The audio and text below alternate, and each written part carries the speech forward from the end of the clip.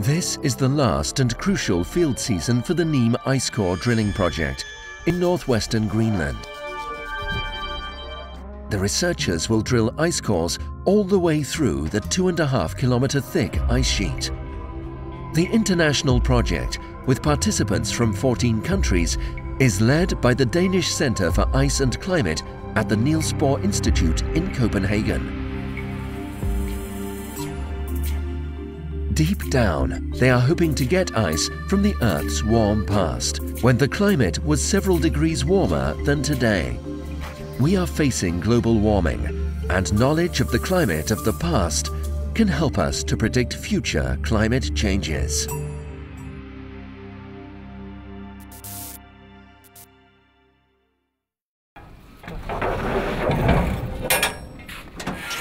So, you better come in here. In Kangerlussuaq, a new team of researchers is preparing to travel to the NEEM camp. The new ones heading out onto the ice need to be equipped with polar gear. Og vi har sådan noget her som overall, som primært bliver brugt til vores borefolk. Vi har, tre forskellige typer soveposer. Soveposer, som er rated til -20, så man kan sove i almindelige telte. Soveposer som regel kører vi med.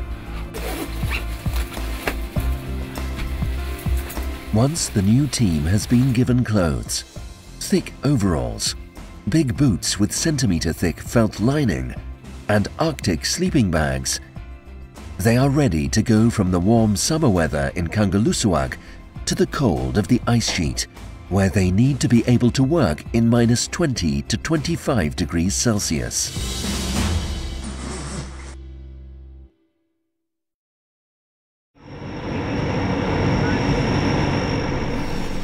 The Hercules airplane that is to fly them into the NEEM camp arrives in Kangerlussuaq.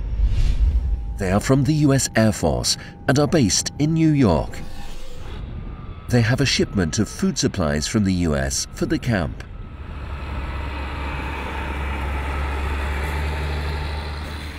The boxes need to be driven immediately to a nearby warehouse, where the researchers are preparing insulated boxes for the food. Then the food arrives from the airport, and now it must be repackaged and distributed in the insulated boxes according to whether they are dry goods, fresh fruit and vegetables, or frozen goods. The camp's new cook, René Vieux, is pleasantly surprised at what he sees. Fantastisk, og jeg fandt friske asparges. Soon, the cargo is ready. The Hercules is ready. We have clear blue skies. And for once, the weather is clear, both in Kangerlussuaq and on the ice at the NEEM camp. The field leader in the NEEM camp also functions as an air traffic controller. Okay, temps are now -8 degrees centigrade. The Hercules is a cargo plane, so the comfort of the passenger is limited and the noise is deafening. But they are used to it and settle in quickly. After 2 hours, the Hercules plane approaches the camp at 77 degrees north. From the control tower, Jørn Petter Steffensen can now see the plane arriving. And from the plane, you can spot the waiting crowd of people who are going home, having finished work in the field.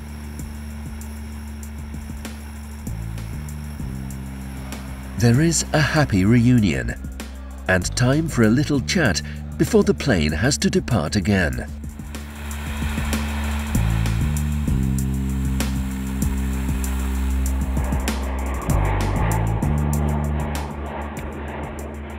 Before long, the plane is in the air again. And the new crew will now continue the hunt for the climate of the past. Everything is in motion. The drilling continues steadily towards the exciting Eemian ice.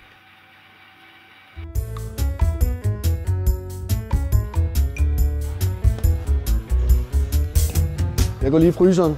And the new cook, René Vieux, goes exploring in the treasure chests of food.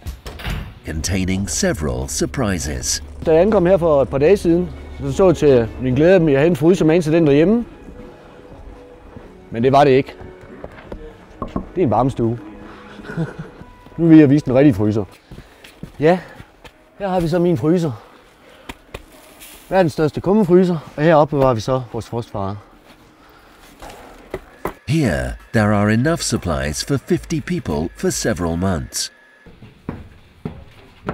He is at home in the kitchen, and it is not long before there are delicious dishes on the table for the many hard-working people in the field.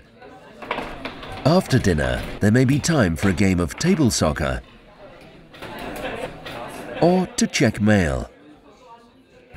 But the workday is not over, and soon they have to go down to the drill hall again and continue the work. icecore-scientists has already started with the next drilling. Og nu vi nået ned til 2 meter, som I kan se på skærmen, godt og vel 2 meter. icecore-scientists is the grand old man. He has been involved with ice core research for more than 40 years, from the very beginning. And he helped design the drill and develop the technique over the years. Men handlingen, den er sådan lidt, den er stiget lidt. Desværre. Vi må gøre noget ved det, Trevor. The drilling is going well, and they get a core of 3.43 meters. Der var den. Se, nu faldt den lidt til de der 5 ampere, 5,67 ampere, fordi nu er kernerøret fyldt med, som sagt, en flot kerne fra NEEM-tiden.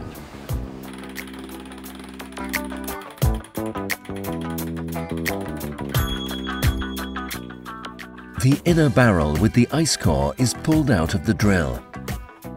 And then the ice core is pushed out of the barrel. But is this ice from the Ice Age? Or have we now, after 3 years, finally reached down to the warm Eemian period?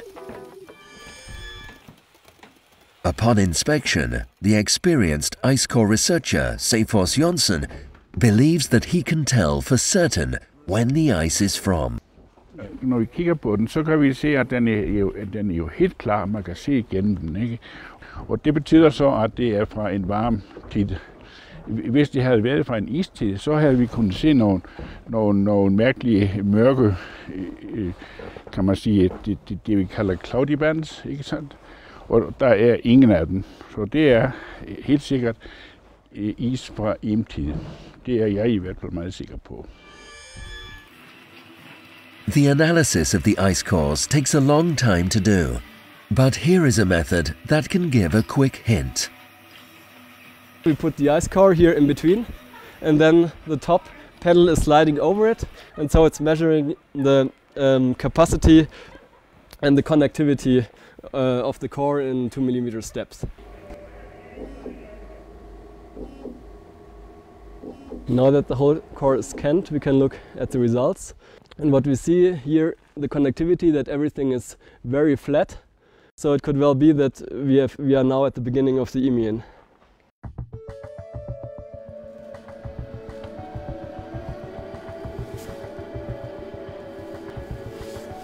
The next ice core is ready to be brought up from the depths. While the drill is on its way down into the depths of the ice, Trevor Popp is crawling down into the 6.5 meter deep shaft. It looks so easy as he effortlessly makes his way downwards. But the steps are steep, narrow and icy, and he is one of the few who dare. He removes a lot of sludge that accumulates from the drilling. In the sludge is drilling fluid, which can be recycled.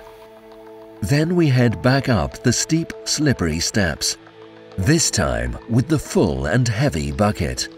In field, you are not just a researcher, you are also involved in all of the practical work. I spent 8 years doing my PhD, and I'm shoveling crap on a Sunday morning with a hangover.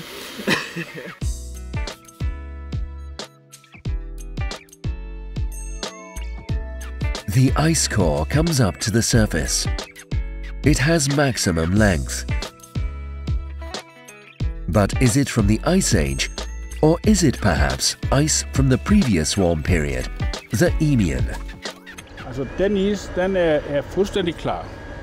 Og når vi knækker kernen, så er den temmelig hård og svær at knække. Så jeg vil hævde, at det er stadigvæk rigtig emis, det her. Thomas Lepler measures the electrical resistance in the core. This can show whether the ice is from a warm period, but it is only a quick clue. So we see a very stable signal, but we see a slow decrease here. We are in the moment we are in a very warm phase because it started already 2 days ago and everything was stable and high, and now we have here a small decrease, which could mean it's getting very slightly cooler. So even the Eemian, we don't expect that it's totally stable, so it will also have a bit warmer and a bit cooler phases. We are pretty sure that we are in the Eemian.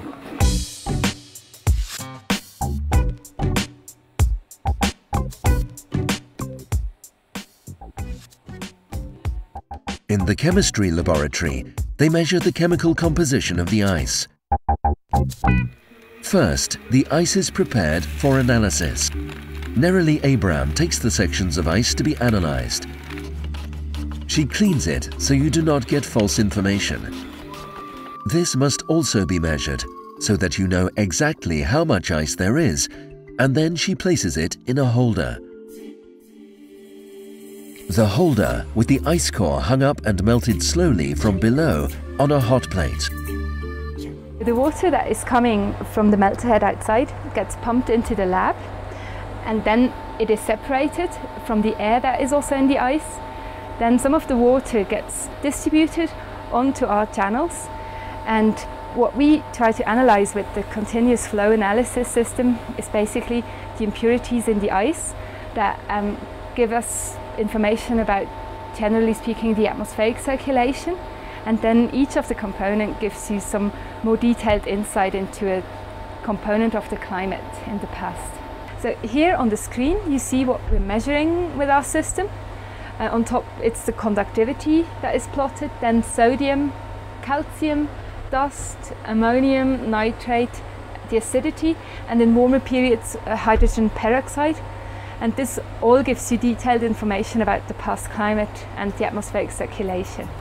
The researchers can deduce incredibly detailed knowledge about the climate of the past from the analysis of ice cores, also from the sea of the past. What we see here are the ions coming off the ice. So the first peak that we see is nitrate, and then as we move in here we get more of the marine species. And these are things that are actually produced at the ice edge by the algae and then transported all the way up to the inland ice and trapped within the ice core. And this is what we see coming out here. So in a moment we'll have a large peak, and that will be in chloride, which is a very big marine species. And then the second large peak that we have is sulfate. And sulfate has a marine origin, but it also is linked to volcanic eruptions. So when we have the big volcanic events, you see a very large spike in sulfate, which we can pick up in our chromatograms here. So this is a very important way that we can then reconstruct how past sea ice extent has changed from the current warm period, the Holocene, into the glacial, and then into the Eemian ice that we're approaching. The location of the NEEM camp in the desolate, rugged landscape provides unique opportunities for distraction in the meager spare time. Kite skiing is on the hit list, when there is weather and wind for it.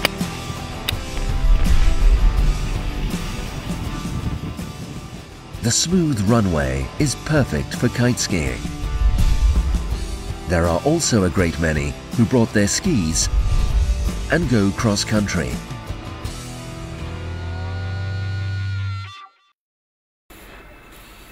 In the laboratory hall, Joseph Kipfstuhl makes a thin section from a slice of ice. The slice of ice is planed with a microtome knife until it is only fractions of a millimeter thick. It must be done very precisely and very carefully so as to not destroy it. He wants to study the crystal structure of the ice sheet in order to understand how the kilometer-thick ice sheet is built up and how it flows.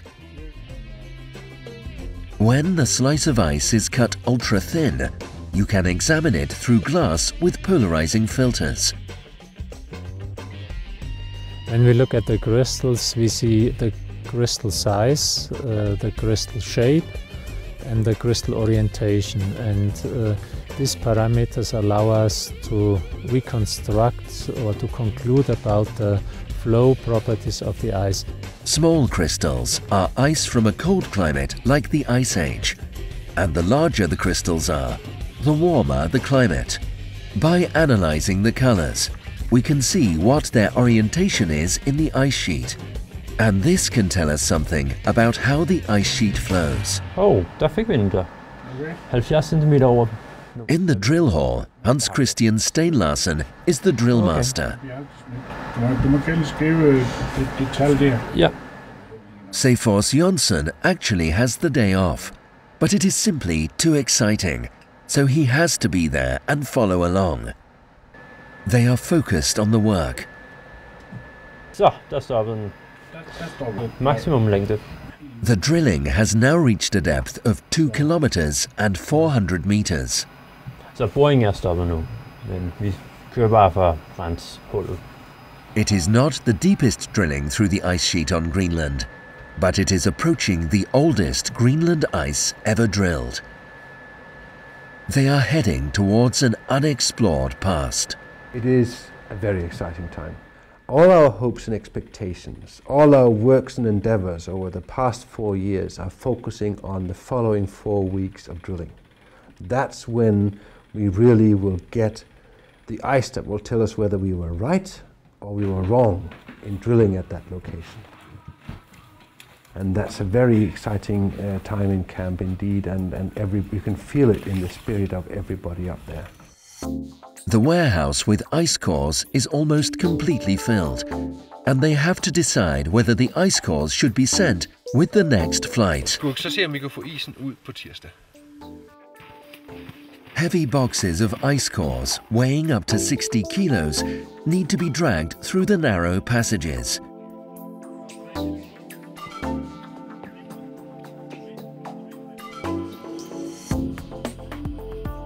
But they get out of having to carry them all the way up from the underground halls.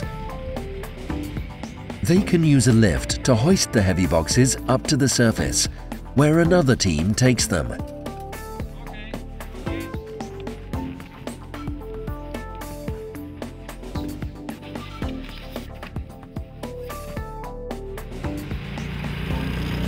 Then they are driven to the runway, where they are packed on a large pallet. The boxes with the valuable ice cores are fastened securely and safely for air transport.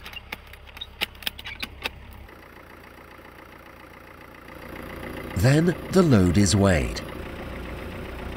1,681 kilos.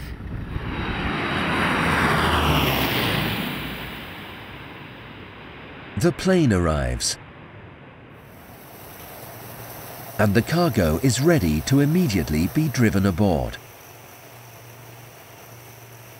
When there are ice cores on board, you cannot turn the heat on, so it is ice cold in the cabin, all the way to Kangerlussuaq.